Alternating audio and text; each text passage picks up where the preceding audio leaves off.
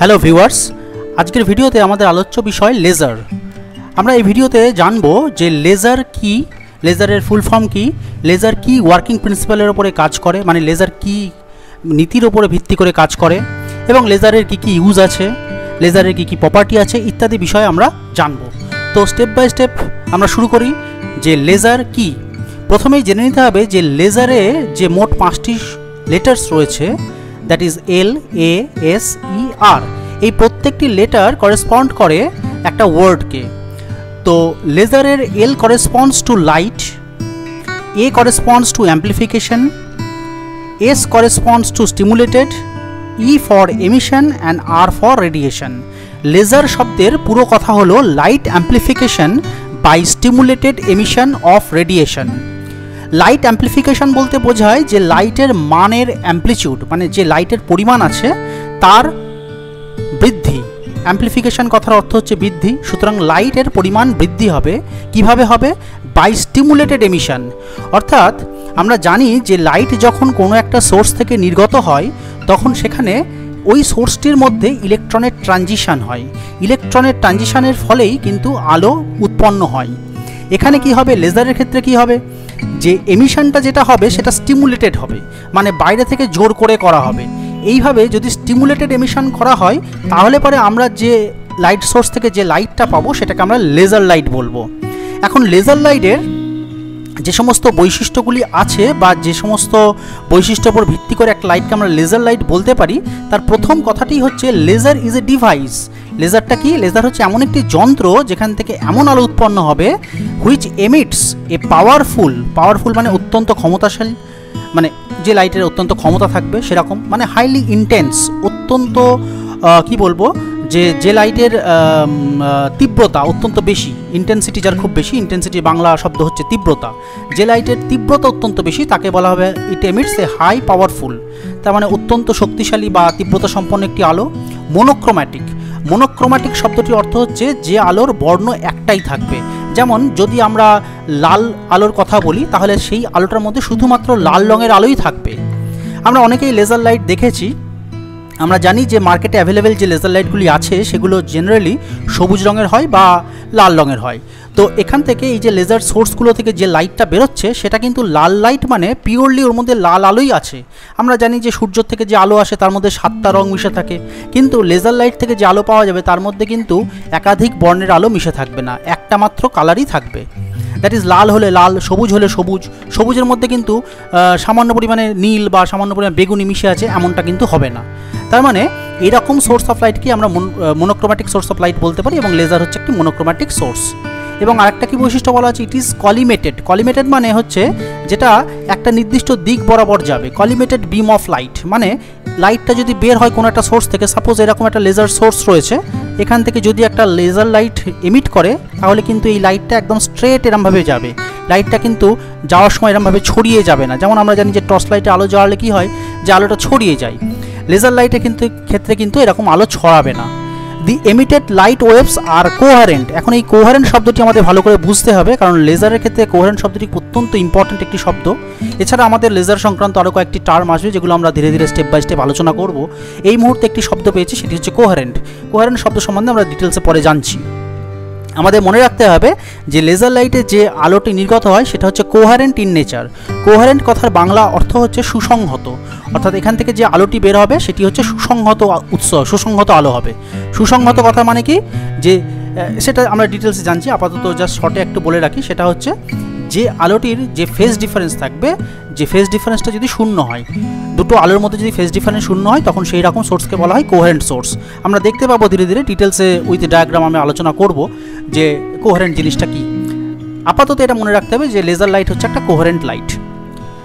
প্রথম laser light 1960 খ্রিস্টাব্দে, 1960 খ্রিস্টাব্দে প্রথম লেজার লাইট আবিষ্কার হয়েছিল, এবং এটি আবিষ্কার করেছিলেন ডক্টর টি.এইচ. মাইম্যান। তিনি রুবি লেজার প্রথম আবিষ্কার করেছিলেন। রুবি হচ্ছে একটা মেটেরিয়াল, একটা ক্রিস্টাল, যে ক্রিস্টালটাকে ইউজ করে তিনি প্রথম একটি লেজার সোর্স বানিয়েছিলেন। এবার আমরা দেখে নিই পরবর্তী স্লাইডে, চলে আসি পরবর্তী স্লাইডে, যেখানে আমরা দেখব ইউজ অফ লেজার লাইট। এই যে আমরা লেজার সোর্স বা লেজার লাইট পড়ছি, লেজার পড়ছি, তো লেজারটা কেন পড়বো? এর কি কোনো ব্যবহার আছে? আমি এখানে দেখতে পাচ্ছি যে 8টা ব্যবহার আমি এখানে সারিবদ্ধভাবে লিখেছি, স্টেপ বাই স্টেপ একটা একটা করে সাজানো আছে। লেজার লাইটের বর্তমান যুগে প্রচুর ইউজ আছে, এখানে 8টা লেখা হয়েছে। এছাড়া প্রচুর ইউজ কিন্তু লেজারের রয়েছে এবং দিনকে দিন লেজারের ইউজ কিন্তু বাড়ছে। একটা একটা করে ইউজ আমি এখানে আলোচনা করি। প্রথমেই যে ইউজটি আছে সেটি হচ্ছে মেডিকেল ইউজ, মানে চিকিৎসা বিজ্ঞানের ক্ষেত্রে লেজার লাইটের ব্যবহার কিন্তু দিন দিন বেড়ে চলেছে।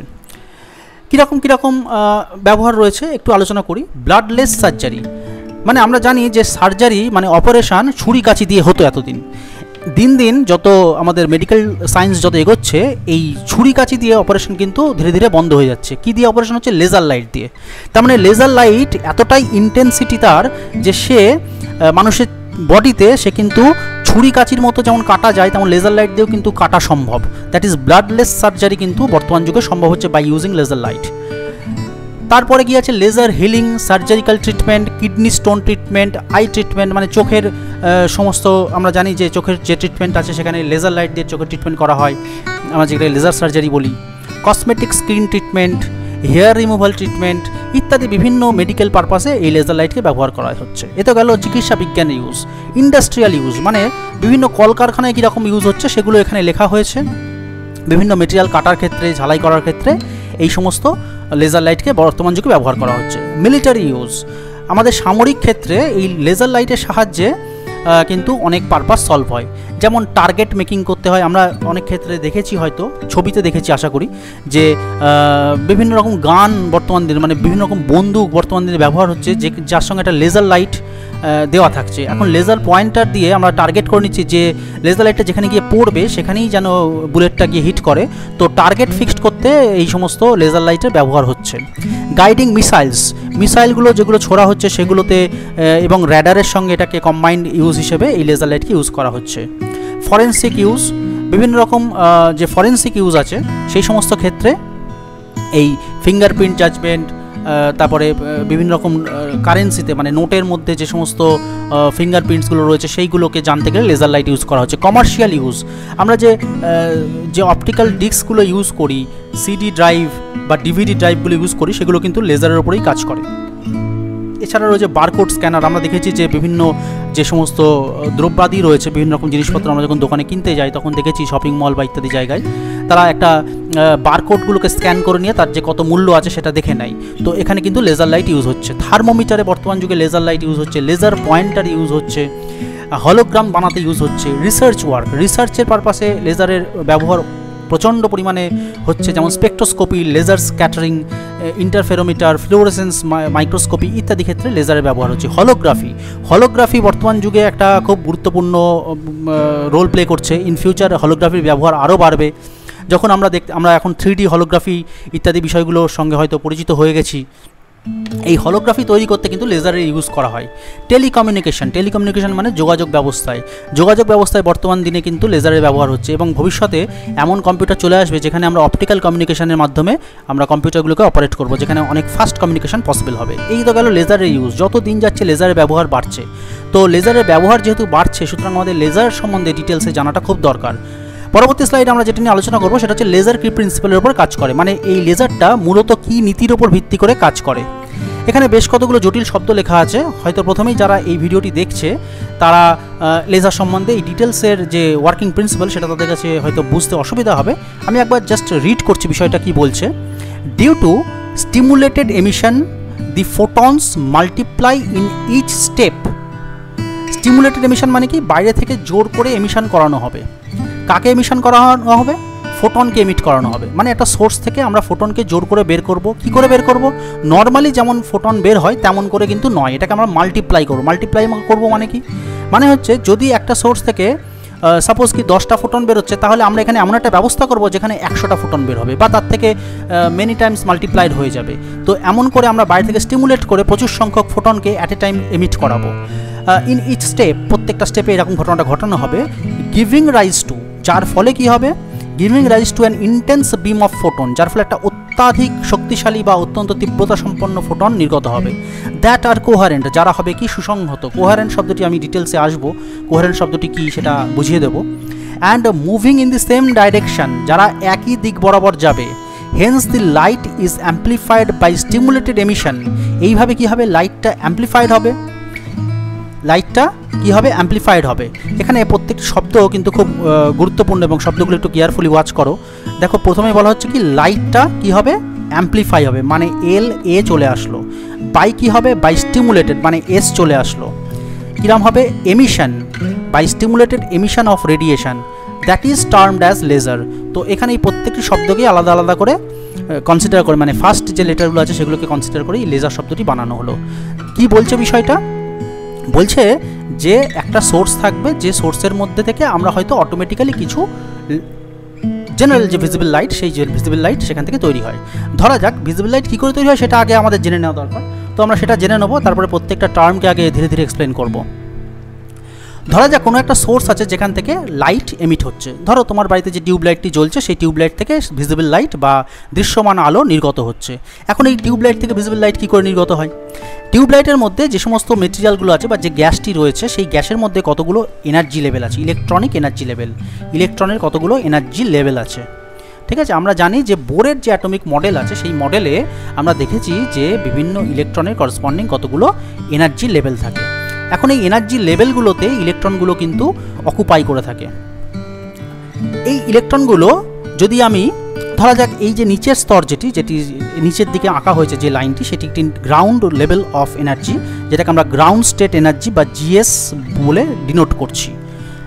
এই লেভেলটির যে এনার্জি ভ্যালু আছে, late that energy value is equal to E1, এবং এখানে আমি ধরে নিলাম যে এই মুহূর্তে বেশ কিছু সংখ্যক ইলেকট্রন রয়েছে। গোল গোল করে এখানে যে ডটগুলো আমি আঁকছি, দে আর দি ইলেকট্রনস, এখানে বেশ কিছু ইলেকট্রন এখানে রয়েছে।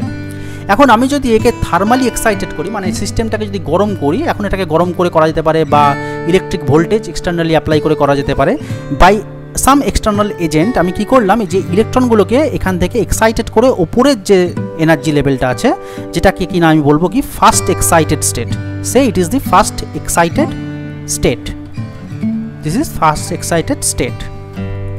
তো এই ফার্স্ট এক্সাইটেড স্টেটে আমি কি করলাম, ইলেকট্রনগুলোকে আমি তুলে দিলাম। কি করে তুললাম, বাইরে থেকে কিছু এনার্জি দিয়ে তুললাম, কারণ নিচের স্তরের যে শক্তি that is E1 is less than E2।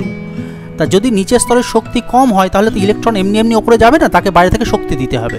তা বাইরে থেকে শক্তি দিয়ে ইলেকট্রনটাকে আমি ওপরের স্তরে তুলে নিয়ে গেলাম। এখন এই ওপরের যে স্তরটি আছে সেই স্তরে ধীরে ধীরে বেশ কিছু সংখ্যক ইলেকট্রনকে আমি নিয়ে গেলাম। নিচের স্তর থেকে তাহলে ইলেকট্রন আস্তে আস্তে কমছে, ওপরের স্তরে ইলেকট্রন বাড়ছে। তো এইভাবে বেশ কিছু ইলেকট্রনকে উপরের স্তরে নিয়ে যাওয়া হলো। এখন এই উপরের স্তরে যে ইলেকট্রনগুলো পৌঁছালো সেগুলো কিন্তু এখানে স্টেবল থাকতে পারবে না, কারণ আমরা জানি হায়ার এনার্জি স্টেটে কেউ কিন্তু স্টেবিলিটি পায় না। তো এখানে যে সমস্ত ইলেকট্রনগুলো পৌঁছালো সেগুলো টিপিক্যালি 10⁹ সেকেন্ড, মানে ন্যানো সেকেন্ডের মধ্যে, 1 ন্যানো সেকেন্ডের মধ্যে এই ইলেকট্রনগুলো কিন্তু এখান থেকে নিচের দিকে নেমে আসবে। ইলেকট্রনগুলো এখানে থাকতে পারবে না, কারণ এটা স্টেবল স্টেট নয় ইলেকট্রনের জন্য। কোনো বস্তুই তার হায়ার যে এনার্জি লেভেল সেখানে গিয়ে কিন্তু সে থাকতে পারে না। তো যেমন একটা এক্সাম্পল দিয়ে যদি বলি, যেমন ধরা যাক তোমার হাতে একটি কলম আছে, একটি পেন আছে। এখন পেনটাকে তুমি যদি মাটিতে শুইয়ে রাখো, this is suppose the ground level, তুমি এই গ্রাউন্ড লেভেলে সাপোজ একটা পেন্সিল বা একটা পেনকে এইভাবে তুমি শুইয়ে রেখেছো, এটা এইভাবে এখানে থাকবে, স্টেবল থাকবে, কারণ এটা লোয়েস্ট এনার্জি স্টেটে আছে।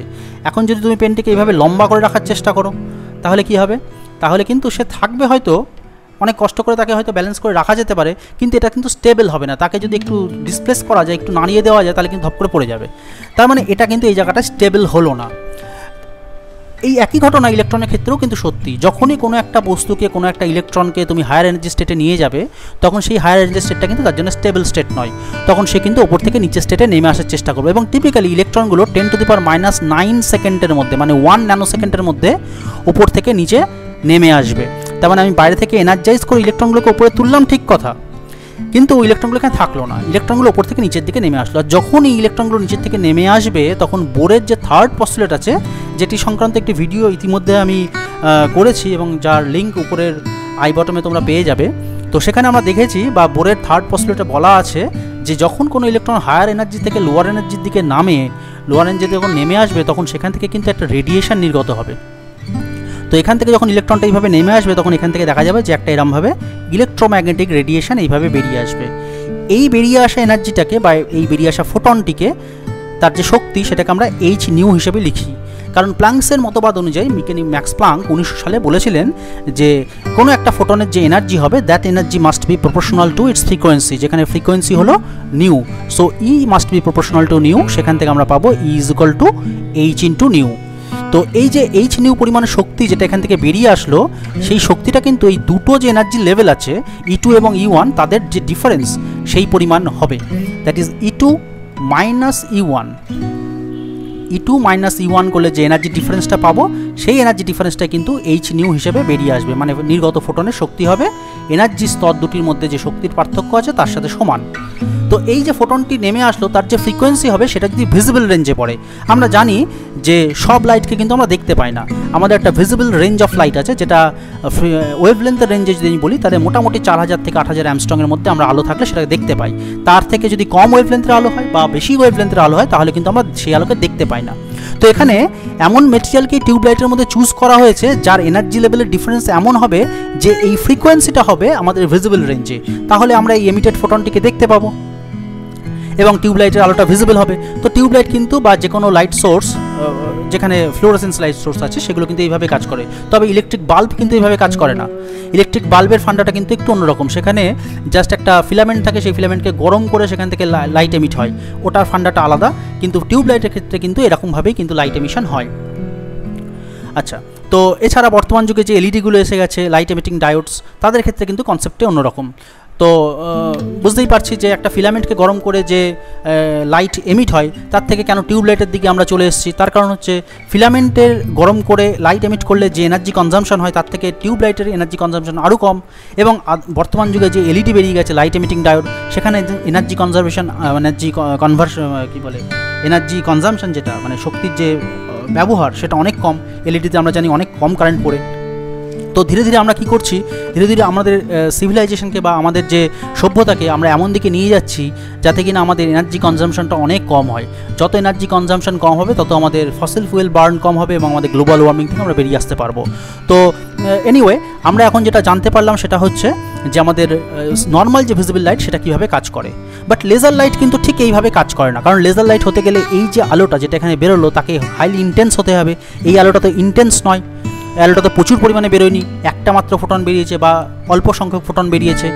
আমাকে যে লেজার লাইট বানাতে হয় যদি, তাহলে কিন্তু অনেক সংখ্যক ফোটনকে অ্যাট এ টাইম এমিট করাতে হবে। Not only that light should be কোহারেন্ট also, মানে এই লাইটগুলোকে কিন্তু কোহারেন্টও হতে হবে এবং মনোক্রোম্যাটিক হতে হবে, এই সমস্ত জিনিসগুলো আমাদের কিন্তু এখানে মেনটেন করতে হবে। তো ধীরে ধীরে এবার দেখে নিই যে এই যে টার্মগুলো লেজার ফিজিক্সের সঙ্গে অ্যাসোসিয়েটেড যে টার্মগুলো রয়েছে, that is কোহারেন্সি, মনোক্রোম্যাটিসিটি and all the other terms, এগুলো আমরা ধীরে ধীরে সেগুলো নিয়ে ডিসকাশন করি এবং সেগুলোর সম্বন্ধে পরিচিত হই। পরবর্তী স্লাইডে চলে আসছে what is monochromatic source of light. এখানে আমরা দুটো ছবি রেখেছি, প্রথম যে ছবিটি সেখানে দেখা যাচ্ছে লেখা আছে ইনকোহারেন্ট লাইট, এবং দ্বিতীয় যে ছবিটি সেখানে লেখা আছে কোহারেন্ট লাইট ওয়েভস। ডিটেলসে বুঝিয়ে দিচ্ছি বিষয়টি কী এবং মনোক্রোম্যাটিসিটি বিষয়টি কী। ধরা যাক তুমি সূর্যের আলো নিয়ে কথা বলছো, ধরা যাক তোমার কাছে সূর্যের লাইট এসে উপস্থিত হয়েছে। তো আমরা সবাই জানি যে সূর্যের লাইটের মধ্যে 7টা আলো মিশে আছে। কি করে জানলাম সূর্যের আলোর মধ্যে 7টা আলো আছে? এটা আমরা খুব ছোটোবেলা থেকেই প্রিজম পড়ানো হয়। তো প্রিজমের মধ্যে এরকম একটা প্রিজমের জেনারেল শেপ, আমরা সাধারণত সমবাহু ত্রিভুজের প্রিজমকেই ব্যবহার করি। তো এমন একটি প্রিজমের মধ্যে যদি একটা সূর্যের আলো পড়ে, একটু অন্য কালার ইউজ করি সূর্যের আলোকে দেখানোর জন্য। সাপোজ আমি একটা এরম ধরনের কালার ইউজ করছি, সাপোজ আমি একটা অন্যরকম কালার ইউজ করছি যার মধ্যে অনেকগুলো কালার মিশে আছে, এমন একটা কালার ইউজ করছি, একটা গ্লিটারিং লাইট। তো চকচক করছে আলোটা, এর মধ্যে সাপোজ অনেকগুলো আলো মিশে আছে। তো এই আলোটা যখন প্রিজমের মধ্যে এসে পড়লো, কোনো পার্টিকুলার আলোর কালার আমি ইউজ করলাম না, তা নাহলে কনফিউশন হবে। এই আলোটা যখন এসে পড়লো তখন দেখা যাবে যে আলোটা কিন্তু ভেঙে গেল, এবং ভেঙে গিয়ে কি হবে, একদম নিচের দিকে যে আলোটা এখান থেকে বের হবে সেই আলোটা হচ্ছে বেগুনি, এবং উপরের দিকে যে আলোটা বের হবে সেটা কিন্তু লাল। তো এইভাবে লাল আলোটা প্রিজম থেকে বেরিয়ে আসবে, এবং একদম নিচের দিকে মানে সব থেকে বেশি ডেভিয়েশন যে লাইটটা হবে that will be violet, and the violet light will be like this. তো এরমভাবে আমরা জানি যে প্রিজম থেকে লাইটটা ভেঙে যাবে, নিচের দিকে থাকবে ভায়োলেট এবং একদম উপরের দিকে থাকবে রেড। এইভাবে ভিপজিওর অর্থাৎ মোট 7টি কালার কিন্তু আমরা এখানে পেয়ে যাব। উপরের দিকে থাকবে রেড এবং একদম নিচে থাকবে ভায়োলেট। তো এইভাবে প্রিজমের সাহায্যে আমরা দেখেছি যে সূর্যের আলোকে ভেঙে দেওয়া যায় এবং যেখানে 7টি কালার তৈরি হয়। সুতরাং আমি বলতেই পারি যে এই যে সূর্যের আলো তার মধ্যে কিন্তু অনেকগুলো কালার মিশে আছে। এরকম হলে তখন তাকে কিন্তু মনোক্রোম্যাটিক সোর্স অফ লাইট বলা যাবে না। মনোক্রোম্যাটিক সোর্স অফ লাইট কি? যদি এমনটা হতো যে একটা প্রিজমের মধ্যে দিয়ে আমি একটা পার্টিকুলার আলোকে পাস করালাম, সাপোজ ধরা যাক যে আমি একটা প্রিজম কনসিডার করছি। তো ধরা যাক এখানে একটা প্রিজম কনসিডার করছি, এই একটি প্রিজম আছে এবং প্রিজমের মধ্যে একটা পার্টিকুলার কালার অফ লাইট এর মধ্যে পাস করানো হলো। সাপোজ কি আমি এর মধ্যে দিয়ে লাল লাইটকে পাস করছি। তো এইভাবে যদি লাল লাইট এর মধ্যে দিয়ে যায়, after passing through the prism, এই লাল লাইটটা কিন্তু লাল হিসাবেই এখান থেকে বেরিয়ে আসবে, অর্থাৎ লাল লাইটটা কিন্তু ভাঙবে না। যদি না ভাঙে তাহলে এটাকে আমি মনোক্রোম্যাটিক সোর্স অফ লাইট বলতে পারি। আসলে প্রিজম কিন্তু আলোর কালার সৃষ্টি করে না, প্রিজম কিন্তু আলোর কালার তৈরি করে না। প্রিজম যেটা করে সেটা হচ্ছে লাইটের মধ্যে যে কালারগুলো আছে, কনস্টিটিউয়েন্ট যে কালারগুলি, সেগুলিতে জাস্ট ভেঙে দেয়, স্প্লিট করে। Prism splits light, it do not produce colour, it splits just the lights. তো এখানে মনোক্রোম্যাটিক সোর্স বলতে বোঝাবে যে আলোর মধ্যে একটা মাত্র বিম অফ লাইট আছে, তাকে বলবো আমরা মনোক্রোম্যাটিক সোর্স অফ লাইট। যদি লাল আলো থাকে তাহলে সেটা শুধুমাত্র লালই থাকবে, যদি সবুজ থাকে তাহলে সবুজই থাকবে, দ্যাট ইজ মনোক্রোম্যাটিক। এবার এখানে যে ছবিটি রয়েছে তোমরা দেখতে পাচ্ছ, এই যে ছবিটি, এই ছবিটির ক্ষেত্রে দেখা যাচ্ছে যে ভায়োলেট লাইট আছে, ব্লু লাইট আছে, গ্রিন আছে, রেড আছে, হালকা রেড, ডিপ রেড, দুরকম রেডই রয়েছে, বা বলতে পারো এটা অরেঞ্জ রয়েছে এবং এদিকটা রেড রয়েছে। তো এখানে অনেকগুলো কালার মিশে রয়েছে। আমরা জানি যে রেড লাইটের যে ওয়েভ লেন্থ, ল্যামডা দিয়ে ওয়েভ লেন্থকে ডিনোট করা হয়, lambda red is greater than lambda violet. তো আগে বলে দিই যে ভায়োলেট বা রেড এদের ক্ষেত্রে ল্যামডা জিনিসটা কি। আমরা জানি যে ওয়েভ বা আলোক তরঙ্গ হচ্ছে একটি তির্যক তরঙ্গ, মানে ট্রান্সভার্স ওয়েভ, আর ট্রান্সভার্স ওয়েভগুলো এরমভাবে মিডিয়ামের মধ্যে দিয়ে প্রোপাগেট করে। তো দেখা যাচ্ছে যেখানে এই যে ওয়েভটি আঁকা হয়েছে, সেই ওয়েভের যে কোনো দুটি consecutive point having same phase, এই বিন্দুটি এবং এই বিন্দুটি, এই দুটো বিন্দুর ফেজ বা দশা কিন্তু এক। তো এই দুটি বিন্দুর মধ্যে যে দূরত্ব তাকে কিন্তু আমরা বলি ওয়েভ লেন্থ। তো ওয়েভ লেন্থের ডেফিনেশন কিন্তু ভালো করে বুঝে নিতে হবে যে দুটি বিন্দু যাদের ফেজ একই রয়েছে, মানে 2 points having same phase, consecutive points having same phase, the distance between such 2 points is called wave length. তো এখানে এই যে দুটি পয়েন্ট সেটা যেমন ওয়েভ লেন্থ, অনুরূপভাবে এই পয়েন্ট এবং এই পয়েন্ট, এই দুটোও কিন্তু একই ফেজে থাকা দুটি পয়েন্ট। তো এই দুটি পয়েন্টের মধ্যে যে ডিস্টেন্স সেটাও কিন্তু ওয়েভ লেন্থ। তো এইরকম ওয়েভ লেন্থ রেডের ক্ষেত্রে সবথেকে বেশি হয়, মানে লাল আলোর যে তরঙ্গ দৈর্ঘ্য সেটা কিন্তু সবথেকে বেশি। দেখো এইখানে যে ছবিটি রয়েছে তার একদম উপরের দিকে যে রেড লাইটটিকে দেখানো হয়েছে, তার যে লেন্থ দেখা যাচ্ছে যে লেন্থটি কেমন আছে, যে আমি যদি এই পয়েন্টটা কনসিডার করি তাহলে এখান থেকে এই যে ডিস্টেন্সটা সেটা কিন্তু অনেক বেশি। আবার যদি আমি ভায়োলেটের দিকে তাকাই তাহলে এই পয়েন্ট থেকে এই পয়েন্ট, পিক টু পিক, এই যে ডিস্টেন্সটি সেটা কিন্তু অনেক কম। তার মানে ভায়োলেট লাইটের ওয়েভ লেন্থ কিন্তু অনেক কম। এইরকমভাবে যদি কোনো সোর্সের মধ্যে এই সমস্ত রকম আলোগুলো মিশে থাকে তখন সেটাকে বলা হবে পলিক্রোম্যাটিক সোর্স অফ লাইট বা বহুবর্ণী আলোকরশ্মির সোর্স। এবং যেখানে ওয়েভলেন্থগুলো কিন্তু ছোট থেকে বড় বিভিন্ন রকমভাবে রয়েছে, কম ওয়েভলেন্থের আলো রয়েছে, বেশি ওয়েভলেন্থের আলো রয়েছে, তাকে বলা হয় পলিক্রোম্যাটিক সোর্স অফ লাইট। এবার চলে আসি কোহারেন্স। এখন এই লাইটগুলির মধ্যে দেখা যাচ্ছে যে অনেক রকম ওয়েভলেন্থের আলো রয়েছে, স্বাভাবিকভাবে তাহলে অনেক রকম কালারের লাইট রয়েছে, কারণ আমরা জানি লাইটের কালার তার ওয়েভলেন্থের উপর ডিপেন্ড করে। যেহেতু ওয়েভলেন্থগুলি ডিফারেন্ট তার মানে কালারগুলোও ডিফারেন্ট। এখন যদি পার্টিকুলার একটা কালারকে আমি চুজ করি, যে এমন একটা লাইট থাকবে যেখানে পার্টিকুলার একটাই কালার থাকবে, যেমন আগে বলেছিলাম যে লাল লাইট বা গোলাপি লাইট বা ভায়োলেট লাইট, হোয়াট এভার, যদি পার্টিকুলার একটা ওয়েভলেন্থ অফ লাইট থাকে বা কালার অফ লাইট থাকে তাহলে তার ওয়েভলেন্থ হয়ে যাবে পার্টিকুলার, কারণ কালার ওয়েভলেন্থের উপর ডিপেন্ড করে। ওকে, কালার ওয়েভলেন্থের উপর ডিপেন্ড করে। এখন যদি কালারটা ফিক্সড হয়ে যায় তাহলে নিশ্চয়ই ওয়েভলেন্থও ফিক্সড হয়ে যাবে। তাহলে দেখা যাচ্ছে এখানে যে ছবিটা দেখানো আছে সেখানে একটা পার্টিকুলার কালারের লাইট আছে, তার মানে এই যে লাইটটা সেটার যেহেতু কালারটা সেম তার মানে তার ওয়েভলেন্থটাও same. Okay, so this is a monochromatic source of light. কিন্তু কোহারেন্সটা কি জিনিস? এখন ধরা যাক আমি একটা মনোক্রোম্যাটিক সোর্স অফ লাইট নিয়েছি, ধরা যাক আমি এই যে পিঙ্ক কালারের যে সোর্সটি সেটিকেই কনসিডার করছি, যেমনটি এখানে ছবিতে রয়েছে। এবার ধরা যাক আমার কাছে একটা পিঙ্ক কালারের সোর্স রয়েছে, but the source is like this. তো এমন একটা ওয়েভলেন্থ রয়েছে, তারপরে আবার একটা ওয়েভ রয়েছে এমন। তো এই দুটো লাইটই ওয়েভলেন্থ যেটা সেটা কিন্তু সেম, কারণ দুটোই পিঙ্ক লাইট, তো দুটো ওয়েভলেন্থ সেম হবে। কিন্তু এখানে একটা লাইট আছে সেটা কেমনভাবে রয়েছে, সেটা রয়েছে এখন এমনভাবে। তো এই যে তৃতীয় যে ওয়েভটি, সেই তৃতীয় ওয়েভটিও কিন্তু ওয়েভলেন্থ ওপরের দুটোর সাথে সমান, কিন্তু দেখো উপরের লাইট দুটো ছিল একদম প্রথমটা যেমন ঠিক তেমনভাবে দ্বিতীয়টা ছিল, মানে প্যাটার্নটা সেম ছিল, অর্থাৎ এই দুটো লাইটের ফেজটা কিন্তু সেম ছিল। হোয়ারাজ এই যে তৃতীয় যে লাইটটি 1 এবং 2 এই দুটোর কিন্তু ফেজটা সেম, হোয়ারাজ তৃতীয় যে লাইটটি কনসিডার করেছি সেটি কিন্তু ওপরের দুটোর সঙ্গে ওয়েভলেন্থটা সেম হতে পারে, মানে তার দৈর্ঘ্যটা সেম হতে পারে, কিন্তু অবস্থানটা কিন্তু একটু অপোজিট। মানে যখন এটা পিক পয়েন্টে রয়েছে একদম উপরে রয়েছে, ঠিক সেই সময় এটা একদম লোয়েস্ট পয়েন্টে রয়েছে। যখন উপরের দুটো লোয়েস্ট পয়েন্টে রয়েছে তখন এই হাইয়েস্ট পয়েন্টে রয়েছে। তার মানে কি, তার মানে এর যে ফেজটা আর উপরের দুটো যে ফেজ বা দশা, সেই দশাটা কিন্তু মিলল না। যদি না মেলে তখন তাদের এরকম সোর্স অফ লাইটকে কিন্তু বলতে হবে ইনকোহারেন্ট source. This is actually ইনকোহারেন্ট source. যদি এমন হয় যে শুধুমাত্র ওয়েভলেন্থ মিলল এমনটা নয়, তার সঙ্গে সঙ্গে ফেজটাও মিলতে হবে। যদি দশাটা মেলে বা ফেজটা মেলে তাহলে সেটাকে আমরা বলতে পারবো একটা কোহারেন্স সোর্স। দেখো এই যে ছবিটা সেটা কিন্তু একটা কোহারেন্স সোর্সের এক্সাম্পল। এই যে পয়েন্টটা দেখো, লক্ষ্য করে এই যে পয়েন্টটা দেখো, একটা লাইন আমি ড্র করেছি, হয়তো লাইনটা আমার স্ট্রেট হয়নি। যদি এক্স্যাক্টলি স্ট্রেট আঁকা যেত তাহলে দেখতে পেতে যে প্রত্যেকটা পয়েন্টের যে পিক পয়েন্টটা অলমোস্ট হয়েছে সমান। তো এই যে পিক পয়েন্টগুলো দেখো একটা লাইনের উপর অবস্থান করছে, আবার এই যে লোয়েস্ট যে পয়েন্টগুলো সেই পয়েন্টগুলো দেখো একটা লাইনের উপর অবস্থান করছে, মানে এই সমস্ত লাইটগুলো কিন্তু সেম সোর্স সেম ফেজে রয়েছে, অ্যাজ ওয়েল অ্যাজ এদের তো ওয়েভলেন্থ সেম বটেই। তার মানে monochromatic as well as same phase যদি হয় তখন সেরকম সোর্সকে বলা হয় কোহারেন্ট সোর্স। তো আশা করি ভিউয়ারদের কাছে মোনোক্রোম্যাটিক সোর্স এবং কোহারেন্ট সোর্স বিষয়টি ক্লিয়ার হলো। ভিডিওটি একটু লেন্দি হচ্ছে আমি বুঝতে পারছি, কিন্তু আমি আশা করছি যে লেজার সম্বন্ধে ডিটেলসে যা বলার দরকার তা আমি সব এখানে কভার করছি। এরপরে লেজার সম্বন্ধে কোনো ডাউট আশা করি কারোর থাকবে না, যদিও আমি এখানে বেসিক লেভেল অফ লেজারটাই আলোচনা করছি, লেজারের ডিটেলসে যাচ্ছি না, লেজারের ম্যাথামেটিক্যাল ক্যালকুলেশনে যাচ্ছি না, আইনস্টাইনস কোএফিশিয়েন্ট, এ কোএফিশিয়েন্ট, বি কোএফিশিয়েন্ট ইত্যাদি বিষয় নিয়ে আমি আলোচনা করছি না, সেগুলো একটু জটিল, আমরা সেরকম ম্যাথামেটিক্সের কচকচানিতে ঢুকছি না। আমি জাস্ট তার যে বিহাইন্ড দি লেজার, আমি যে মেন ফিজিক্সটা আছে সেইটা নিয়ে এক্সপ্লেন করছি, একদম ফান্ডামেন্টাল লেভেলটি নিয়ে কথা বলছি। যদিও ভিডিওটি লেন্দি হচ্ছে, আমি ভিউয়ারদের বলবো তারা যেন আমার সাথে পুরো ভিডিওটি দেখে, তাহলে লেজার সম্বন্ধে তাদের সমস্ত ধারণা পরিষ্কার হবে। চলে আসি লেজার সম্বন্ধে খুব গুরুত্বপূর্ণ আরেকটি তথ্য নিয়ে, সেটি হচ্ছে stimulated absorption.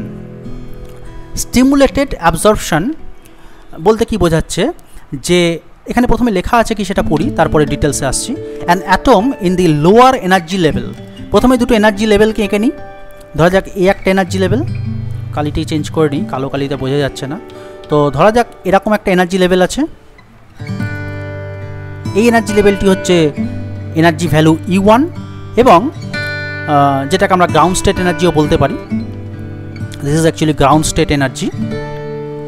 An atom in the lower energy level or ground state energy level, যার ভ্যালুটা হচ্ছে এনার্জি ভ্যালুটা E1, এবং আরেকটি এনার্জি লেভেল আছে যেটি হচ্ছে রিলেটিভলি হায়ার এনার্জিতে বিলং করছে, সে অ্যাট এনার্জি E2। এখন যদি এখন এই গ্রাউন্ড স্টেটে ধরা যাক বেশ কিছু ইলেকট্রন আছে, এমনভাবে গ্রাউন্ড স্টেটে বেশ কিছু ইলেকট্রন আছে। এখন এই ইলেকট্রনগুলো যদি বাইরে থেকে কোনো এনার্জিকে অ্যাবজর্ভ করে লোয়ার লেভেল থেকে উপর লেভেলে উঠে যায় তখন তাকে বলা হয় স্টিমুলেটেড অ্যাবজর্পশন। ধরা যাক বাইরে থেকে একটা ফোটন শক্তি কোনো একটা ইলেকট্রনকে সাপ্লাই করার একটা সহজ উপায় হচ্ছে বাইরে থেকে ফোটন দিয়ে তাকে হিট করো। ফোটন দিয়ে মানে আলো দিয়ে, আলোর যে কোয়ান্টা তাকে ফোটন বলা হয়। তো এখানে আমি কি করলাম, বাইরে থেকে একটা ফোটন বা লাইট এর ওপর, এই সিস্টেমটার ওপর বাইরে থেকে আমি এর ওপরে এর ওপর ফেললাম।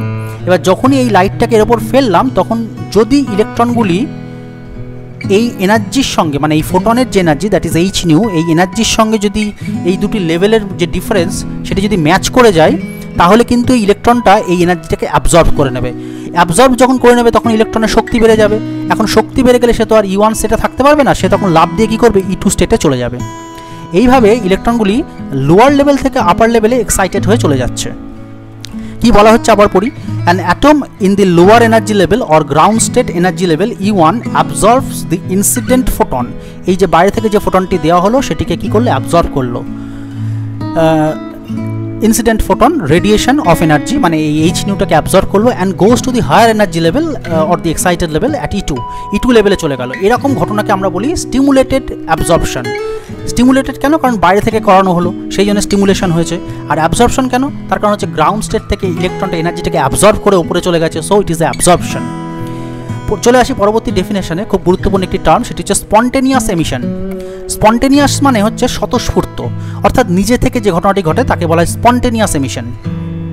আগের স্লাইডে কি বলেছিলাম যে একটা ইলেকট্রনকে বা একাধিক ইলেকট্রনকে গ্রাউন্ড স্টেট থেকে, অর্থাৎ ভূমিস্তর থেকে, যাকে বাংলায় ভূমিস্তর বলে, যার এনার্জি লেভেল হচ্ছে E1, এই গ্রাউন্ড স্টেট এনার্জি লেভেল থেকে এক বা একাধিক ইলেকট্রনকে হায়ার এনার্জি লেভেলে, সে at energy level E2 energy স্তরে কিছু সংখ্যক ইলেকট্রনকে এক্সাইটেড করে বা বাইরে থেকে এনার্জি দিয়ে স্টিমুলেটেড অ্যাবজর্পশনের মাধ্যমে বেশ কিছু ইলেকট্রনকে ওপরে তুলে নেওয়া যা হয়েছে। তো এই ওপরে থাকা ইলেকট্রনগুলোকে আমি এখানে মার্ক করে দিই প্রথমে। এইভাবে বেশ কিছু ইলেকট্রন ওপরে এক্সাইটেড হয়ে চলে গেছে। এখন দি atoms in the excited state returns to the ground state by emitting a photon or energy E, which is spontaneously without any external triggering. এই যে ওপরের স্টেটে যে ইলেকট্রনগুলি পৌঁছে গেল, সেই ইলেকট্রনগুলি ওপরের স্টেটে পৌঁছালে সেটি কিন্তু তার জন্য স্টেবল স্টেট নয়। এর আগেও আলোচনা করেছি যে হায়ার এনার্জি স্টেট কখনোই স্টেবল স্টেট হতে পারে না।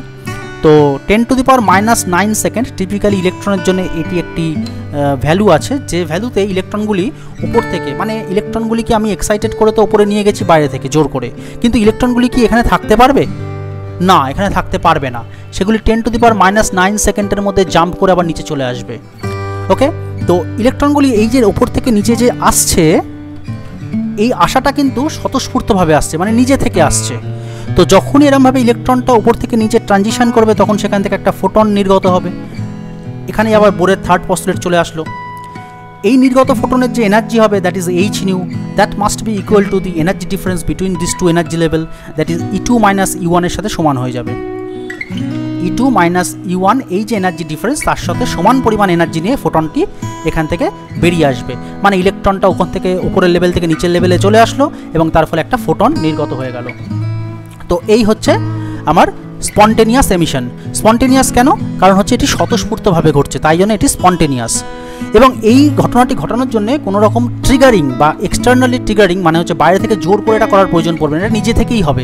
সেই জন্য এই প্রসেসটিকে বলে spontaneous. This process is known as spontaneous emission. Such an emission is random and independent of the incident radiation. এই যে এমিশনটা, সেটি কিন্তু সম্পূর্ণ একটি র্যান্ডম প্রসেস। র্যান্ডম প্রসেস মানে হচ্ছে যে কখন কোন ইলেকট্রনটা উপর থেকে নিচের দিকে নামবে সেটা কিন্তু আমরা আগে থেকে প্রেডিক্ট করতে পারবো না। যে কোনো ইলেকট্রন যে কোনো সময় উপর থেকে নিচের দিকে নামতে পারে। ওকে, তো this is called random process and it is independent of the incident radiation. এখন যদি বাইরে থেকে আমি কোনো রেডিয়েশন দিই, তার সঙ্গে কিন্তু এটার কোনো সম্পর্ক নেই। বাইরে থেকে এই মুহূর্তে ইনসিডেন্ট এনার্জি পড়তেই পারে, ইলেকট্রন নিচের থেকে উপরের দিকে যে ওঠার ঘটনাটি সেটি কন্টিনিউয়াসলি চলতেই পারে, কিন্তু এই এমিশনটি সেটি কিন্তু সম্পূর্ণ একটা ইন্ডিপেন্ডেন্ট ব্যাপার। তার মানে বাইরে থেকে যে আলোটা পড়লো, যার জন্য কিনা লোয়ার এনার্জি থেকে ইলেকট্রনটা আপার এনার্জি লেভেলে যাচ্ছিল আগে, সেই ঘটনাটা সাইমালটেনিয়াসলি চলবে। প্যারালালি ওপরের থেকে নিচের দিকে নামার ঘটনাটাও কিন্তু চলতে থাকবে। ওকে, তো চলে আসি এবার পরবর্তী স্লাইডে, স্টিমুলেটেড এমিশন। এ তো গেল আগেরটা যেটা ছিল সেটা ছিল স্পন্টেনিয়াস এমিশন, মানে স্বতঃস্ফূর্তভাবে হচ্ছে। এবার হচ্ছে স্টিমুলেটেড, মানে জোর করে এমিশন করানো হবে। কি বলছে সেখানে? দি atom in the excited state can also return to the ground state by external triggering. মানে এতক্ষণ যেটা হচ্ছিল সেটা নিজের থেকেই হচ্ছিল, এবার কি হবে? এক্সটার্নাল ট্রিগারিং করে হবে, মানে জোর করে বাইরে থেকে করা হবে।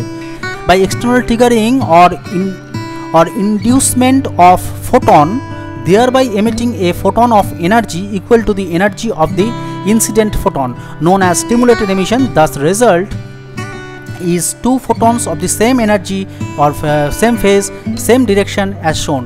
কি বলছে এখানে? বলছে যে ধরা যাক এরকম একটা এনার্জি লেভেল আছে এবং এদিকে আর একটা এনার্জি লেভেল আছে, দুটো এনার্জি লেভেল এখানে রয়েছে। এক্সাইটেড স্টেটে বেশ কিছু ইলেকট্রন অলরেডি আগে থেকে রয়েছে, সেগুলোকে আগে দেখানো যাক। এরকমভাবে বেশ কিছু ইলেকট্রন আগে থেকে রয়েছে। দি atoms in the excited state can also return to the ground state. এগুলো নিচে নেমে আসতে পারে বাই এক্সটার্নাল ট্রিগারিং। এখন কী করলাম? আমি এখানে বাইরে থেকে ট্রিগারিং করলাম, মানে আবার ফোটন দিয়ে হিট করলাম।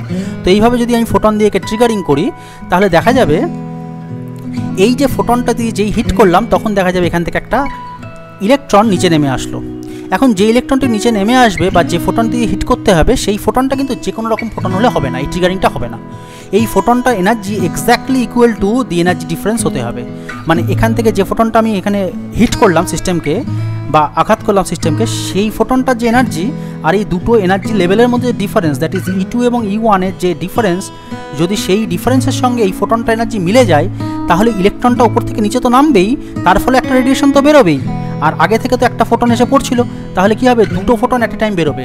মানে আমি এখান থেকে ফেলেছিলাম কটা, একটা ফোটন ফেলেছিলাম, কিন্তু যখন বেরোলো তখন কটা বেরোলো, দুটো বেরোলো। এইভাবে আমি কী করলাম, ইন্টেন্সিটিটাকে 2 টাইমস বাড়িয়ে দিলাম। তাহলে যে আলোটা বেরোবে সেটা 2 টাইমস মাল্টিপ্লাই হয়ে যাবে তার ইন্টেন্সিটি বা তীব্রতা। এইভাবে আমি কী করলাম, একটা highly intense light source generate করার পদ্ধতি আবিষ্কার করে ফেললাম। এবং মজার বিষয় হচ্ছে এই যে দুটো লাইট যেটা তৈরি হবে, they will be in same phase, তাদের যে দশা হবে সেটা সেম হবে। সেটা যদি আমি ছবিতে দেখাই তাহলে কেমন হবে, ছবিটা অনেকটা এরকম হবে। তো এরকমভাবে কিন্তু আলোটা বের হবে। ওকে, এরকম একটা আলো বের হবে এবং এর পাশে যে আরেকটা আলো বের হবে সেটা হচ্ছে এরকমভাবে থাকবে। এখন দেখা যাচ্ছে যে দুটো আলোর যে প্যাটার্ন, মানে ছবির যে ধরনটা, সেটা কিন্তু সেম, মানে সেম ফেজে রয়েছে। সেম ফেজের বিষয়টি আমি আগেও ছবির সাহায্যে বুঝিয়েছি। তো এইভাবে দুটো ওয়েভ যেটা বেরোলো, they have same phase and they R same direction, মানে তাদের যে নির্গত হওয়ার যে দিক বা তারা যে বেরিয়ে আসছে, যে দিক দিয়ে বেরিয়ে আসছে সেই দিকটাও কিন্তু দুটোই সেম। চলে আসি পরবর্তী স্লাইডে, পপুলেশন ইনভার্সন। পপুলেশন ইনভার্সনের আগে আমাদের জেনে নেওয়া দরকার যে মেটাস্টেবল স্টেটটা কি। আগে মেটাস্টেবল স্টেট আলোচনা করি, তারপরে পপুলেশন ইনভার্সনে আসছি। মেটাস্টেবল স্টেটে কি বলছে, যে এতক্ষণ পর্যন্ত আমরা যে স্টেটগুলো নিয়ে আলোচনা করছিলাম তার মধ্যে দুটো স্টেট ছিল। সেই স্টেট ছিল একটা লোয়ার লেভেল, একটা ছিল লোয়ার এনার্জি লেভেল যেটা কিনা ছিল E1, এবং একটা ছিল আপার এনার্জি লেভেল যেটা ছিল E2, এক্সাইটেড স্টেট। E1টাকে আমরা বলছিলাম বারবার গ্রাউন্ড স্টেট এবং এটাকে আমরা বলছিলাম এক্সাইটেড স্টেট। তো কি হয়েছিল, এতক্ষণ পর্যন্ত আমাদের যে বিষয় ছিল সেটা হচ্ছে গ্রাউন্ড স্টেট থেকে ইলেকট্রন ডাইরেক্ট এক্সাইটেড স্টেটে উঠে যাচ্ছিল। এবার কি আসছে, এবার একটা নতুন স্টেট ইন্ট্রোডিউস করা হচ্ছে যেটা কিনা মেটাস্টেবল স্টেট। কি বলছে সেখানে, an atom can be excited to A higher level by, একটা অ্যাটমকে আমি কি করতে পারি, এক্সাইটেড করতে পারি two higher level by supplying energy two ইট, মানে এর ওপর বাইরে থেকে শক্তি দিয়ে আমি ইলেকট্রনকে, হ্যাঁ অবশ্যই করতে পারি। এতক্ষণ তো সেটাই আলোচনা করা হলো। Normally excited atoms have short Times, এখানে যে ইলেকট্রনগুলো গিয়ে পৌঁছাবে, এক্সাইটেশনের ফলে ইলেকট্রনগুলো এখানে পৌঁছালো, তাদের যে লাইফ টাইম সেটা কিন্তু খুব স্মল হয়। কত হয়, টিপিক্যালি 10⁻⁹ সেকেন্ড হয়। তো যদি এটা একটা নর্মাল স্টেট হয় তাহলে 10⁻⁹ সেকেন্ডের মধ্যে কিন্তু সমস্ত ইলেকট্রনগুলো জাম্প করে করে নিচে চলে আসবে। যদি এরকম র্যান্ডমলি ইলেকট্রনগুলো জাম্প করে তাহলে কিন্তু আমি কখনোই হাইলি ইন্টেন্স আলো পাবো না, তার মানে লেজার লাইট কিন্তু প্রোডাকশন হবে না। তাহলে আমাকে কি করতে হবে, তাহলে আমাকে একটা নতুন স্টেট, এনার্জি স্টেট এখানে প্রডিউস করতে হবে, মানে একটা এখানে এনার্জি স্টেট ইন্ট্রোডিউস করতে হবে, একটা নতুন এনার্জি লেভেল এখানে ঢুকিয়ে দিতে হবে। যে এনার্জি লেভেলটা এই দুটো এনার্জির গ্যাপের মাঝখানে, মানে ফরবিডেন রিজিয়নে অবস্থান করবে। এবং এই এনার্জি স্টেটের একটা বৈশিষ্ট্যটা কি, যে এর যে লাইফ টাইম, এখানে ইলেকট্রনগুলো যদি পৌঁছায় তাহলে সেই স্টেটটার যে টিপিক্যাল লাইফ টাইম সেটা কিন্তু একটু বেশি, এবং এটার একটা ভ্যালু হচ্ছে 3 × 10⁻³ সেকেন্ড, মানে মোটামুটি 3 মিলি সেকেন্ড মতো, যেটা ইলেকট্রনের জন্য যথেষ্ট বেশি। একটা ইলেকট্রন এখানে যদি পৌঁছায় তাহলে কিন্তু সে 10⁻³ সেকেন্ড অলমোস্ট সময় পর্যন্ত এখানে এই স্টেটটাই থাকতে পারবে, যেটা আগে থাকতে পারছিল না। তো এবার কি হবে, আমি একটা একটা করে ইলেকট্রনকে গ্রাউন্ড স্টেট থেকে এক্সাইটেড স্টেটে নিয়ে যাব। কি করে নিয়ে যাব, বাইরে থেকে ফোটনকে ইনসিডেন্ট করে। ওকে, তো বাইরে থেকে ফোটনটা দেখানোর জন্য একটু অন্য কালি ইউজ করি। তো এখান থেকে একটা ফোটন এইভাবে এসে পড়লো এবং এই ফোটন কী করলো, ইলেকট্রনকে এখান থেকে তুলে নিয়ে এখানে চলে গেল। ইলেকট্রনটা যেহেতু গ্রাউন্ড স্টেট থেকে উপরে চলে গেছে তাই গ্রাউন্ড স্টেট আর ইলেকট্রনকে আমি শো করছি না, এইভাবে ইলেকট্রনগুলো একে একে চলে গেছে। একটা করে ফোটন দেওয়া হয়েছে, একটা করে ইলেকট্রন উপরে চলে গেছে। এইবারে ইলেকট্রনগুলো তো উপরে থাকতে পারবে না, তাহলে কি করবে, তারা এবার নিচে নেমে আসবে। কিন্তু নিচে একেবারে গ্রাউন্ড স্টেটে কিন্তু নামবে না, বরং সে কোথায় নামবে, সে নামবে হচ্ছে মেটাস্টেবল স্টেট। এই যে মাঝখানে যে স্টেটটা ইন্ট্রোডিউস করা হয়েছে সেই স্টেটে কিন্তু সে ধীরে ধীরে নামবে। তাহলে একটা একটা করে ইলেকট্রন এইখানে নেমে আসলো। ইলেকট্রনগুলো এখানে নেমে এসে কি দেখতে পাবে, যে সেই স্টেটে তার যে লাইফ টাইম সেটা কিন্তু রিলেটিভলি অনেক বেশি, and that value is 10⁻³ second. তো এইখানে যদি ইলেকট্রনগুলো এইভাবে অবস্থান করে, দেখা যাবে তারা এখানে অনেকটা বেশি সময় ধরে কিন্তু অবস্থান করতে পারছে। তাহলে আমরা এখানে দেখতে পাচ্ছি কি, যে মেটাস্টেবল স্টেটে ইলেকট্রনগুলো যে লাইফ টাইম সেটা রিলেটিভলি অনেক বেশি, কিন্তু এই যে নর্মাল যে স্টেটগুলো সেখানে কিন্তু লাইফ টাইম এত বেশি ছিল না। তো কীরকম ছিল তাহলে, এখানে যেটা ছিল সেটার জন্য আমি একটা অন্য কালি ইউজ করি, সে আমি গ্রিন কালি ইউজ করি, ওকে, না তুতে কালি ইউজ করি। বেশ, ধরা যাক এইখানে গ্রিনটা এখানে পরিষ্কার হবে না, তো এইখানে ধরা যাক এই একটা ইলেকট্রন ছিল, এই ইলেকট্রনটাকে আমি এক্সাইটেড করে এখানে নিয়ে গেছি, সাইমালটেনিয়াসলি যখন উপরে তুলছি তখন আবার সেগুলো একই সাথে নিচেও দিকে নামতে থাকছে। তার মানে এই স্টেটে যে ইলেকট্রনের সংখ্যা সেটা কিন্তু র্যান্ডমলি এমনভাবে পরিবর্তন হচ্ছে যে ওপরের স্তরেও যতগুলো ইলেকট্রন থাকছে অলমোস্ট নিচের স্তরেও ততগুলো ইলেকট্রন থাকছে, কারণ এইগুলো লাইফ টাইম কিন্তু 10⁻⁹ সেকেন্ড। কিন্তু মেটাস্টেবল স্টেটে যেটা অদ্ভুত ঘটনা ঘটে গেছে সেটা কি, যে এখানে ইলেকট্রনগুলো এসে পৌঁছেছে কিন্তু তারা একটু বেশি সময় নিচ্ছে নিচে নামার জন্য, তারা একটু ওখানে স্টেটে ওয়েট করছে, বেশ কিছুটা সময় ওখানে ওয়েট করছে। আর যখনই এরকমভাবে ওয়েট করবে তখন আমি দেখবো যে গ্রাউন্ড স্টেটে ইলেকট্রনের সংখ্যা কমে গেছে, বাট এই স্টেটটাই মানে এই যে মেটাস্টেবল স্টেটটাই, এই স্টেটটা হচ্ছে মেটাস্টেবল, লিখে দিই, this is actually metastable state. এই মেটাস্টেবল স্টেটটায় যে ইলেকট্রনগুলো সেগুলো কিন্তু বেশি সময় ধরে এখানে অবস্থান করছে। তাহলে দেখা যাবে যে লোয়ার স্টেটে ইলেকট্রনের সংখ্যা কম কিন্তু হায়ার স্টেটে ইলেকট্রনের সংখ্যা বেশি। তো মেটাস্টেবল স্টেট সম্বন্ধে আরও দু একটা কথা এখানে লেখা আছে, সেগুলো একটু আমি একটু ক্লারিফাই করি। It means the atom do not stay long to be stimulated, as a result they undergo spontaneous emission and rapidly return to the ground state, যেটি কিনা আগেই বলা হয়েছে নর্মাল স্টেটের ক্ষেত্রে এমন ঘটনা ঘটে। কিন্তু আমি যদি মেটাস্টেবল স্টেট না করতে পারি, রিলেটিভলি লঙ্গার লাইফ টাইম নিয়ে এরকম যদি স্টেট আমি ইন্ট্রোডিউস না করতে পারি সিস্টেমের মধ্যে, তাহলে কিন্তু কখনও লেজার লাইট প্রোডাকশন সম্ভব হবে না। এবং এই মেটাস্টেবল স্টেটের ইন্ট্রোডাকশনের ফলেই যেটা হয় সেটা হচ্ছে হায়ার এনার্জি লেভেলে ইলেকট্রনের সংখ্যা বেড়ে যায়। এই যে হায়ার এনার্জি স্টেটে ইলেকট্রনের সংখ্যা বেড়ে গেল সেটাকেই বলা হয় পপুলেশন ইনভার্সন। তো আরেকটা কথা এখানে বলে দেওয়া ভালো, সেটা হচ্ছে এই মেটাস্টেবল স্টেটটাকে ইন্ট্রোডিউস করবো কী করে। যে কোনো ক্রিস্টালের মধ্যে যদি ইম্পিউরিটি অ্যাড করা যায়, মানে ধরা যাক আমি একটা রুবি লেজারের মধ্যে কী হয়, রুবির মধ্যে কিন্তু ইম্পিউরিটি থাকে, তো এইভাবে ইম্পিউরিটি দিয়েই কিন্তু আমি এরকম একটা মেটাস্টেবল স্টেট তৈরি করতে পারি। তো এবার চলে আসি পপুলেশন ইনভার্সন, যেটা আগে স্কিপ করেছিলাম। In this situation, it is a situation in which the number of atoms in the higher energy level, অর্থাৎ উপরের যে শক্তি স্তর সেই শক্তি স্তরে যে ইলেকট্রনের সংখ্যা আর নিচের শক্তি স্তর যেখানে ইলেকট্রনের সংখ্যা, কি বলছে, it is the situation in which the number of atoms, এখানে নাম্বার অফ অ্যাটম শব্দটি ভুল আছে, এখানে নাম্বার অফ ইলেকট্রনস হওয়া উচিত, সো আমি এখানে কারেকশন করে নিচ্ছি, number of electrons in the higher energy state, অর্থাৎ উপরের স্টেটে যে ইলেকট্রনের সংখ্যা সেই ইলেকট্রনের সংখ্যা ইজ মোর, মানে এখানে ধরা যাক একটা দুটো তিনটে ইলেকট্রন আছে, হোয়ারাজ এখানে গ্রাউন্ড স্টেট আছে একটা ইলেকট্রন, তো ওপরের যে এনার্জি স্টেটটা রয়েছে সেখানে দেখতে পাচ্ছি যে বেশি সংখ্যক ইলেকট্রন রয়েছে। সেরকম হলে পরে আমরা বলবো যে এটা হচ্ছে পপুলেশন ইনভার্সন হয়েছে। ধরা যাক ওপরের স্টেটে ইলেকট্রনের সংখ্যা n2 এবং নিচের স্টেটে ইলেকট্রনের সংখ্যা n1, যদি n2 গ্রেটার দ্যান n1 হয় তাহলে সেটা হবে পপুলেশন ইনভার্সন। কিন্তু জেনারেলি কিন্তু সেটা হয় না, ইউজুয়ালি যেটা হয় সেটা হচ্ছে usually at thermal equilibrium the number of atoms, আবার ভুল আছে, this is number of electrons, that is the population of electrons at higher energy state is much laser than the population of electrons at the lower energy state, অর্থাৎ নিচের যে শক্তি স্তর সেখানে ইলেকট্রনের সংখ্যা জেনারেলি কিন্তু বেশি থাকে। আমরা সাধারণভাবে এটাই দেখতে পাই যে n1 is greater than n2, কিন্তু পপুলেশন ইনভার্সন হলে আমরা যেটা দেখতে পাবো সেটা হচ্ছে n2 গ্রেটার দ্যান n1, অর্থাৎ হায়ার এনার্জি স্টেটে নাম্বার অফ ইলেকট্রনস কিন্তু বেশি হয়ে যাবে। যদি এরকম হয় তখন সেই ঘটনাটাকে আমরা বলবো পপুলেশন ইনভার্সন। তো এই পপুলেশন ইনভার্সন যদি পসিবল হয়, যেটা কিনা মেটাস্টেবল স্টেটের ক্ষেত্রে হয়েছে, নর্মাল স্টেটে কিন্তু এরকম পপুলেশন ইনভার্সন হবে না, মেটাস্টেবল স্টেটে কিন্তু হবে। এবার আমরা কি অ্যাচিভ করলাম, যে মেটাস্টেবল স্টেটে অনেক সংখ্যক ইলেকট্রন এখানে পৌঁছে গেছে। এবার যখন এই ইলেকট্রনগুলো জাম্প করবে নিচে, মানে নিচে যখন গ্রাউন্ড স্টেটে তো আসতে হবে 10⁻³ সেকেন্ডের মধ্যে হলেও তো আসবে, রিলেটিভলি বেশি সময় নেবে, কিন্তু আলটিমেটলি তাকে তো গ্রাউন্ড স্টেটে আসতেই হবে। তো যদি এমতো অবস্থায় এই ইলেকট্রনগুলো এখন গ্রাউন্ড স্টেটে নামে তাহলে কি হবে, এই ওপরের থেকে ইলেকট্রন এবার কী করছে, গ্রাউন্ড স্টেটে এইভাবে নিচের দিকে নামছে। যখন এইভাবে ইলেকট্রনগুলো নামবে, এখানে তো অনেকগুলো ইলেকট্রন পৌঁছে গেছিলো, তাহলে কী হবে, সবাই একসাথে জাম্প করবে এবং তার ফলে যে আলোটা আমি পাবো তারা শুধুমাত্র যে কোহারেন্ট হবে তাই নয়, তারা কিন্তু হাইলি ইন্টেন্স হবে। কারণ আগে আমি একটা মাত্র ফোটন জেনারেট করতে পারছিলাম, এখন এখানে অ্যাট এ টাইম অনেকগুলো ইলেকট্রন জাম্প করছে, তার ফলে অনেকগুলো ফোটন বের হবে, তার ফলে কী হবে, যে আলোটা এমিট হবে সেটার ইন্টেন্সিটি কিন্তু হয়ে যাবে হাই। তো এই পুরো বিষয়টি যেটি বললাম সেটি এখানে একটা ছবির সাহায্যে খুব সুন্দর করে বোঝানোর চেষ্টা করা হয়েছে। দেখা যাক কী বলছে, ছবিটিকে এক্সপ্লেন করি আরও একবার।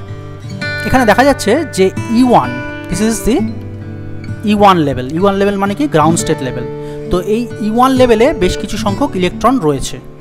এখন এই E1 লেভেলে দেখা যাচ্ছে যে 1 2 3 4 5 5টি ইলেকট্রন রয়েছে, যার উপর কী হয়েছে বাইরে থেকে একটা ফোটন পড়েছে। এই ফোটন পড়ার ফলে কী হয়েছে ইলেকট্রনগুলো একে একে জাম্প করে উপরে চলে যাচ্ছে। এই জাম্প করে উপরে চলে গেলে কতগুলো ফোটন পড়েছে, এখানে 3টে ফোটন পড়েছে। আর আগে E2 স্টেটে কতগুলো ইলেকট্রন ছিল, 2টো ইলেকট্রন ছিল। আর এই E2 বলছি E3 স্টেটে যে ইলেকট্রনগুলো ছিল সেটা কিন্তু 2টো ইলেকট্রন ছিল। আর মাঝখানে যে E2 লেভেলটি দেখানো হচ্ছে সেটা কিন্তু actually metastable state. This is the metastable. ওকে, তো এখান থেকে কি হয়েছে এই 3টে ফোটন পড়ার ফলে এখান থেকে টোটাল যে 5টা ইলেকট্রন ছিল সেই 5টা ইলেকট্রনের মধ্যে 3টে ফোটন পড়ার ফলে 3টে ইলেকট্রন এক্সাইটেড হয়েছে এবং লোয়ার লেভেল থেকে আপার লেভেলে E3 লেভেলে চলে গেছে। ওকে, তাহলে E3 লেভেলে ইলেকট্রনের সংখ্যা হয়ে গেল 5 এবং E1 লেভেল ইলেকট্রন সংখ্যা হয়ে গেল 2 3। এটা একটা জাস্ট টিপিক্যাল সংখ্যা, ইলেকট্রন সংখ্যা কখনো এরকম 2 3 হয় না, অনেক বেশি হয়। তো এনিওয়ে, তো এই সমস্ত দেখেন একটা জাস্ট একটা ডায়াগ্রামের সাথে বিষয়টি বোঝানোর জন্য এইভাবে কনসিডার করা হয়েছে। তো এবার কি হলো, এই ইলেকট্রনগুলো জাম্প করে কিন্তু একদম গ্রাউন্ড স্টেটে আসছে না, বরং কোথায় আসছে, তারা মেটাস্টেবল স্টেটে আসছে, মাঝের যে শক্তি স্তরটা সেখানে চলে আসছে। দেখা যাচ্ছে এখানে টোটাল কতগুলো ছিল, 5টা ইলেকট্রন ছিল, তার মধ্যে 4টে ইলেকট্রন এখানে জাম্প করে নিচে চলে এসছে। আগে থেকে এই স্টেটে কটা ইলেকট্রন প্রেজেন্ট ছিল, 3টে ছিল, 4টে নিচে নেমে এসছে, তাহলে মোট হয়ে গেল এখানে কটা, 7টা। এখানে মোট 7টা ইলেকট্রনকে দেখানো হয়েছে। এইভাবে 7টা ইলেকট্রন যখন এখান থেকে নিচে নেমে আসলো তখন স্বাভাবিকভাবে একটা ফোটন বের হবে, কিন্তু এই ফোটনের ইন্টেন্সিটি কিন্তু রিলেটিভলি অনেক কম হবে, কারণ এনার্জি লেভেলের ডিফারেন্সটা খুব কম, তাহলে এনার্জির পরিমাণও কম হবে।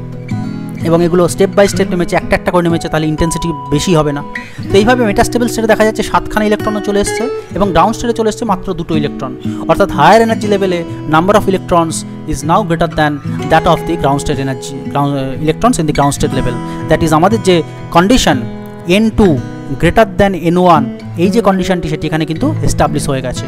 তো আমি এই সিচুয়েশনটাকে বলতে পারি যে it is the situation war population inversion phenomena has been occurred. এখানে পপুলেশন ইনভার্সন ঘটনাটি ঘটে গেছে। চলে আসি পরবর্তী স্লাইডে। লেজারের কতগুলি প্রপার্টি আছে, খুব ইম্পর্ট্যান্ট লেজারের প্রপার্টিগুলো। ভিডিওটি অনেকটা লেন্দি হয়ে গেল, কিন্তু আশা করি এই ভিডিওটি দেখার পরে ভিউয়ারদের লেজার সম্বন্ধে ধারণা অনেকটা পরিষ্কার হবে, ফান্ডামেন্টাল লেভেলের ধারণা, বেসিক যে ধারণা সেটা পরিষ্কার হয়ে যাবে। তো ক্যারেক্টারিস্টিক্স অফ লেজার। লেজার ফিজিক্সের একটা গুরুত্বপূর্ণ বিষয়, এটা একটা ব্রাঞ্চ অফ ফিজিক্স। এটা এরকম একটা ছোট্ট ভিডিও, আধ ঘন্টা 1 ঘন্টার ভিডিওর মাধ্যমে কিন্তু শুধুমাত্র কমপ্লিট হয় না। লেজার সম্বন্ধে প্রচুর জিনিস পড়ার আছে, প্রচুর ব্যবহার আছে তার প্রত্যেকটি ক্ষেত্রে। এটা একটা হিউজ একটা কোর্স, বিরাট বড় কোর্স। তো আমরা এখানে জাস্ট একটা ফান্ডামেন্টাল বেসিক লেভেলে আলোচনাটা সীমাবদ্ধ রাখছি। ইভেন আমরা আইনস্টাইনস এভি কোএফিশিয়েন্ট নিয়েও আলোচনা করছি না, মানে একদম বেসিক লেভেলের ডিসকাশন চলছে। এনিওয়ে, ভিডিওটিকে আর দীর্ঘায়িত করছি না, আমরা এবার চলে এসেছি ভিডিওর একদম শেষ অংশে, যেখানে আমরা জানবো যে what are the characteristics of laser light. Laser লাইটের বৈশিষ্ট্য কী কী। লেজার লাইটের সাধারণ যে ভিজিবল লাইট আছে, মানে যে দৃশ্যমান আলো আছে, তার থেকে লেজার লাইটের ডিফারেন্স হচ্ছে এই যে 4টে প্রপার্টির কথা এখানে বলা হচ্ছে, সেই 4টি প্রপার্টি লেজার লাইটে থাকে কিন্তু ভিজিবল লাইটে থাকে না। কী কী সেই প্রপার্টিগুলো? একটা হচ্ছে কোহারেন্স। কোহারেন্স বিষয়টি কি, যে লাইট যে এমিট হবে সেই লাইটটা শুধুমাত্র মনোক্রোম্যাটিক হবে তাই নয়। দেখো এখানে একটি ছবি দেখানো হয়েছে যেখানে আমরা দেখতে পাচ্ছি নীল রঙের আলো তৈরিছে। তো এখানে লাইটটা যেটা তৈরি হচ্ছে সেটা নীল, সম্পূর্ণভাবে নীল রঙ। এখন সবকটা আলো যদি নীল রঙেরই হয়, মানে সিঙ্গেল কালারের হয়, তার মানে সিঙ্গেল ওয়েভলেন্থের হয়েছে, তার মানে all the lights have same wavelength and the phase. দেখো সবকটা লাইটেরই কিন্তু যে লোয়েস্ট পয়েন্ট সেটা 1 সরলরেখায় অবস্থান করছে, হায়েস্ট পয়েন্ট সেটাও কিন্তু 1 সরলরেখায় অবস্থান করছে। তার মানে দি phase of the light is same. তার মানে লাইটটা শুধুমাত্র সেম ওয়েভলেন্থের নয়, এটা সেম ফেজেও রয়েছে। তো এরকম হলে তখন তাকে আমরা বলি কোহারেন্ট সোর্স। তার মানে লেজার লাইটের ক্ষেত্রে কোহারেন্সি যে প্রপার্টিটা সেটা কিন্তু হোল্ড করতে হবে। So one of the fundamental characteristic of laser light, it is কোহারেন্ট। Second property যেটা আসছে সেটা হচ্ছে হাই ডিরেকশনালিটি, মানে এর যে দিক হয় সেই দিকটা, মানে এই আলোটা কিন্তু ছড়ায় না, মানে একদম পিন পয়েন্ট লাইট হয়। এখানে একটি ছবির সাহায্যে সেটি বোঝানোর চেষ্টা করা হয়েছে।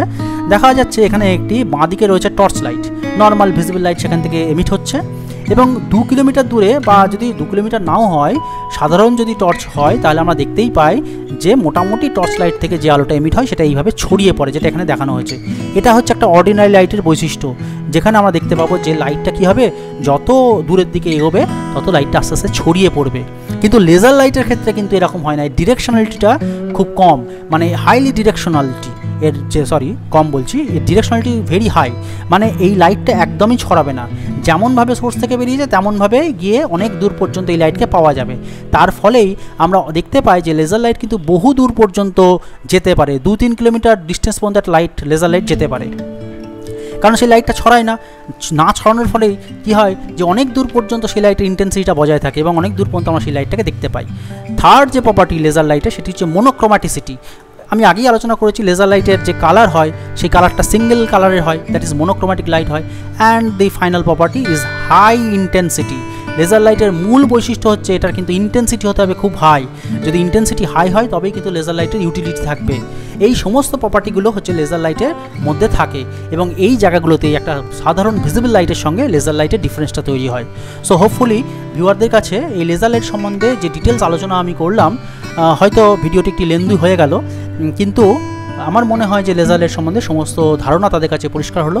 এরপরেও যদি তাদের কোনো ডাউট থাকে তাহলে আমি ভিউয়ারদের বলবো তারা যেন অবশ্যই কমেন্ট সেকশানে কমেন্ট করে এবং এই বেসিক যে ধারণাগুলি, লেজারের যে বেসিক ধারণাগুলি আলোচনা করলাম সেটি জানতে গেলে তাদের বোর্ডের যে অ্যাটমিক মডেল সেটি সম্বন্ধে কিন্তু ধারণা থাকা দরকার।